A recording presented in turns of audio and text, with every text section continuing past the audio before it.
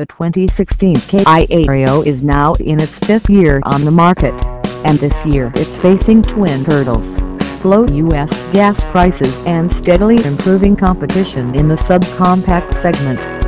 The Rio has never done quite as well as Kia's larger models, but the Korean carmaker is trying to keep it fresh with some mild updates this year, including revised front cycling and some interior trim material upgrades. The Rio offers crisp, stylish European design, a cleanly styled, feature-packed interior, and an agreeable, fuel-efficient engine. But the Honda Fit, new last year, offers far more interior room and better packaging. The Cherry Sonic has a smoother ride and is more comfortable, and the Ford Fiesta is simply more fun to drive. The Rio is also now somewhat behind on safety ratings, as the tests get tougher every few model years. Still, we continue to like the Rio design that was launched as both a 4-door sedan and a 5-door hatchback for the 2012 model year. Both Rios have tidy dimensions and rakish bodies.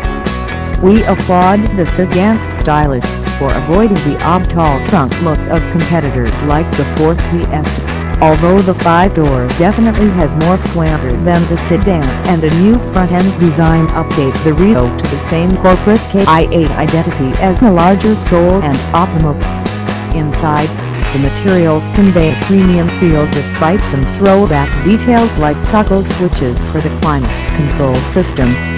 A large touchscreen display is included on high-end models, and for 2016, Kia has added satin finish bezels around the air vents, which we like, and a new piano black center console around ancillary controls and the audio system.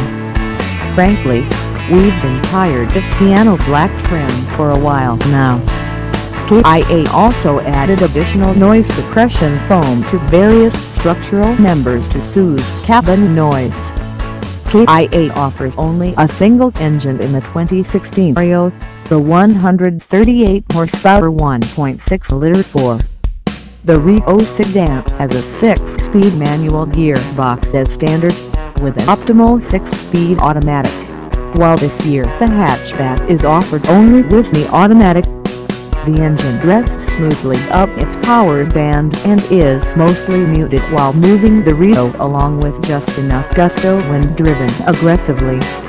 The Rio handles remarkably well for a small, inexpensive economy car with a basic strut and torsion beam suspension and a short wheelbase, though we'd like a bit more feedback from the steering. The car stays composed no matter how you choose to drive it,